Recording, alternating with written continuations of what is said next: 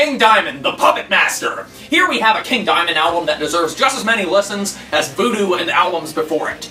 Cleverly done, full of spirit, and gets a lot of things done right where some King Diamond albums have failed. The album intro sounds diabolical, and guess what? It's in the form of a song instead of creeping sounds and synths and interludes. Let the show begin.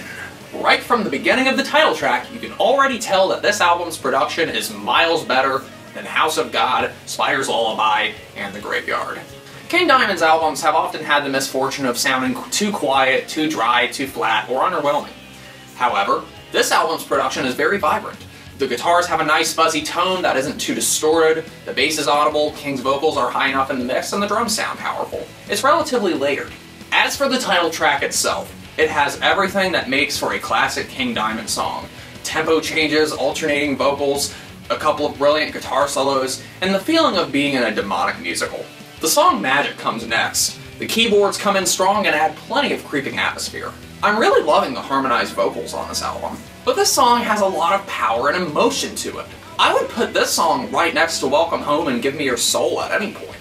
There are also female vocals on this track. Yep, these female vocals on the album are done for the female characters in the story. And guess who's singing them? King Diamond's real wife. She's a very talented singer. She does a great job on the vocals for the entire album. Could you imagine King Diamond proposing to his wife though? Honey, I have something to ask you! Emerencia captures the sadness and darkness that plagues the album.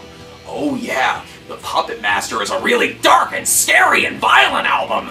The music is scary, but the story is also one of the scariest stories that King Diamond has ever told. In fact, this one racks up there with Voodoo.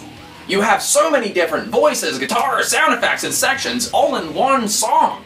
It seems to be more complexly written and executed than a lot of his other albums. No More Me is relatively shocking.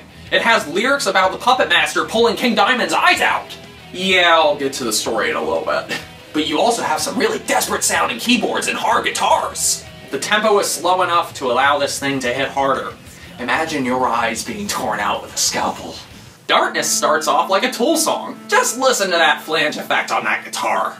So sad, it's a ballad. God, this guy knows how to rip your heart out. The title just says it really nicely, just expect some tear-jerking. But in all seriousness, it's pretty dynamic and it's written really well. And the voice acting for the song is really well done. Christmas. I'm loving the guitar tone on this song. Very creeping. Instead of the no presents for Christmas brutality, there's sentimentality. It's the most climactic part of the album, certainly one of the album's highlights. Also, at this point in the story, it's just really heartbreaking to listen to. Andy LaRocque kills on his lead guitars and solos once more with this album. He puts a lot of thought into what he's going to play, but his riffs flow nicely into each other, rather melodic and seamless. Also, King's vocals are less operatic and high-pitched and more mid-range. He uses his voice more as an effort to accentuate the importance of what goes on in the story. The band definitely used their opportunities to make the music and story go hand in hand with each other on this album. I enjoy all of King Diamond's albums. Not only will I say that this is his best one since The Eye, but I'd say that this is one of his better albums in general. With the few albums that came before the Puppet Master, they weren't quite as catchy or full of emotion. I mentioned that some were underproduced. Abigail 2 was a step in the right direction, and the songs were generally better and more complex, but I just never really got invested into the Abigail story like I did on the other albums. So the sequel to Abigail just didn't do a whole lot for me. However, Puppet Master seems like it has one-upped all of those albums in every way. Plus, the concept is really cool. It's a love story that turned into a horror story. King meets a woman, they go to a puppet show together, she goes again by herself and becomes missing, he goes to search for her, and then he gets captured by the puppeteer, and it gets turned into a puppet with surgical tools. What I would like to finish about this album is that it shows the crazier side of King Diamond, and it shouldn't be ignored. If you enjoy them and Conspiracy, then you will love this album.